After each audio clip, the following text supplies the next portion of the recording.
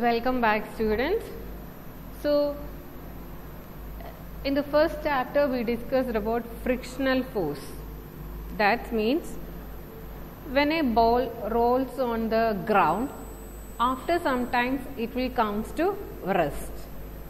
When a ball rolls on the ground, after some time it will comes to rest. It is because of the frictional force between the ground and the ball which act in the opposite direction of motion, which slows down the moving ball, and finally the ball will comes to rest. So, the moving ball will comes to rest because of the frictional force between the ground and the ball. Between the ground and the ball, or between the surface of the ball and the surface of the ground. That force will be acting in the opposite direction of motion, and due to that the speed of the moving ball will reduce or decreases, and finally that ball will comes to rest. That's about the frictional force. So, you know frictional force is a contact force. Frictional force is a contact force.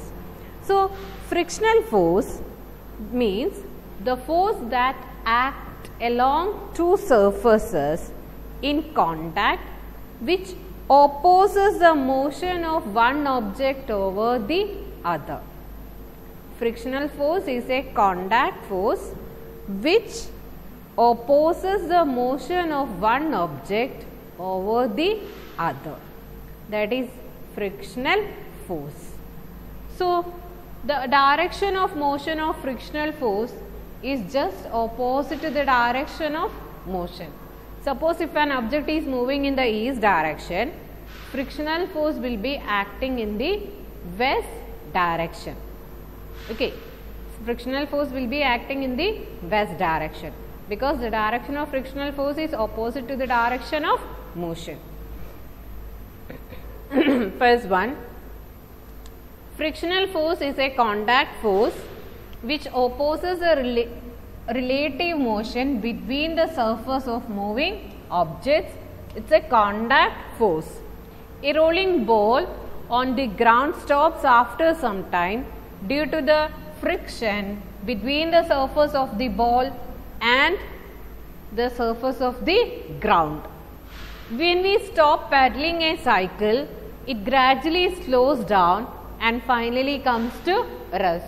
It's because of the frictional force between the surface of the wheels and the surface of the ground. So, when one object tries to move over the other object, a frictional force will be there in between the two surfaces of contact. A frictional force will be there in between the two surfaces of contact, and that force will oppose the motion of the moving, or will oppose the movement of the object, and this force will be acting opposite to the direction of the motion. Suppose if the object is moving towards the right, then frictional force will be acting towards the left. This is the applied force. Suppose this one is an object of mass m. This one is having an object of mass m. This is the direction of applied force, and in this direction the object moves. Object moves in this direction. Frictional force will be acting between the two surfaces. Frictional force will be acting between the two surfaces in contact, and it's opposite to the direction of motion. Normally the frictional force is represented by F. Suppose an object is moving in the upward direction, frictional force will be acting in the downward direction. Frictional force will be acting in the downward direction. Then, now the factors affecting frictional force. The factors affecting the frictional force, that is, two factors are there. One is nature of the surface in contact and weight of the object. Nature of the surface in contact and weight of the object. Nature of the surface in contact means rough surface, it is having more friction. Rough surface will have more friction. Means for rough surface, irregularities will be there. Irregularities will be there. So, for rough surface, friction will be more, and for smooth surface, friction will be less. Suppose if you take two balls, when you roll it on a ground and on a marble floor, take two balls, roll one ball on the ground and the other one on the marble floor. The ball which is moving over on the ground will comes to rest first. The ball which is moving on the ground will comes to rest first, because the surface of the ground is rough. So, rough surface is having more friction and the object will comes to rest first, or it will cover least distance, or it will cover a small distance. But when the ball that is moving on a marble floor will cover more distance, and it will comes to rest, because for smooth surface, marble floor is a smooth surface. For smooth surface, friction is less. So, it will cover more distance and it will comes to rest. Now, second point, weight of the object means how hard the object is pressed. Weight of the object, or how hard the object is pressed. Okay, that means the weight of the object. So, if the weight is more, then it is having more friction. If the weight of the object is more, means it is having more friction, or it is more harder. It is pressed harder. Okay, so it is having more friction. If the weight of the object is less, then it is having less friction. It is having less friction. So, if you want to move an object which is having 5 kg and 1 kg, yeah, for 5 kg the weight is more, so it is having more friction, or you need to apply more force. For 1 kg the weight is less, means less friction, you need to apply less force. Now, what is the reason for this? Here from this diagram is clear how hard this object is pressed. Friction is more if the surface are pressed harder, means from here you can analyze that the weight of this object is more. Weight of this object is more. Okay, weight is more. Here weight of this object is less, so frictional force is less. What is the cause of friction? What is the reason for frictional force when one object tries to move over the other? That is, friction is caused by the interlocking of irregularities between the two surfaces in contact. It is due to the interlocking of the irregularities of two surfaces in contact. When you view the two surfaces with the help of a microscope, you can see so many irregularities are there. This one is not a smooth one.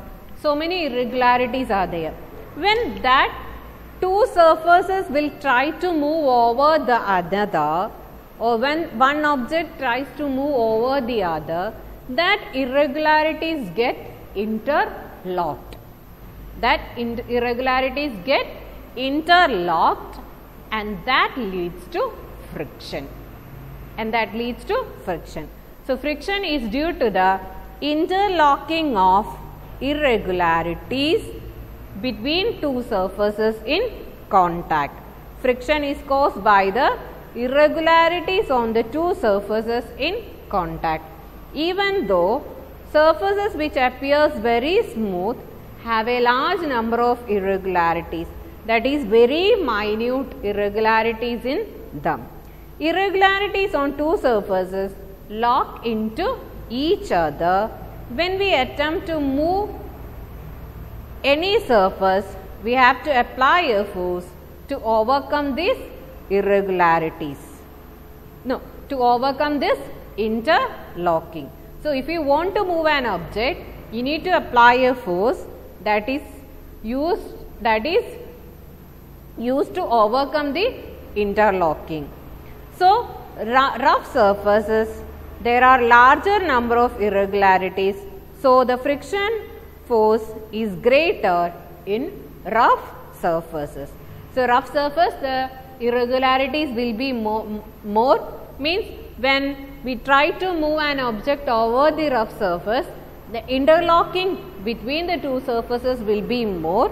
So, you have to apply more force to overcome this interlocking. Okay. That means you have to apply more force against the frictional force. For rough surface, the frictional force will be more. So, friction is caused due to the interlocking of irregularities between two surfaces in contact. Smooth surface have minute irregularities between two surfaces. Friction, smooth surface will have minute irregularities between the two surfaces, but for rough surface having large irregularities between the two surfaces. So, frictional force will be more if the surface is rough, or you need to apply more force to move an object in rough surface than in smooth surface.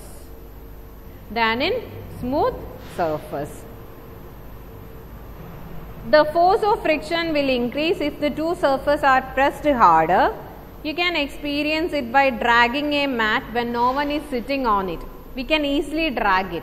If someone is sitting on it, then we need to apply more force to drag that mat. That means friction depends upon two factors. One is the nature of the surface, second one weight of the object, or how hard the object is pressed towards the surface. So, nature of the object, for rough surface more irregularities will be there, means frictional force will be more. Smooth surface less irregularities will be there, that means the frictional force is less. Then how hard the object is pressed or weight of the object, for more weight frictional force will be more, means we need to apply more force to drag a mat which is having a person sitting on it. Less weight means less friction. We can easily drag a mat if no one is sitting on it. Okay. So, that is about friction and its causes and factors depending on friction. Okay. So, frictional force means it is a contact force.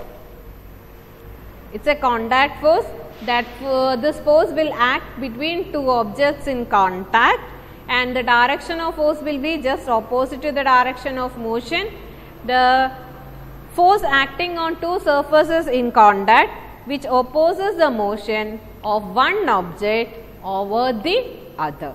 It will always oppose the motion of one object the other, means the direction of force, frictional force, will be acting opposite to the direction of motion.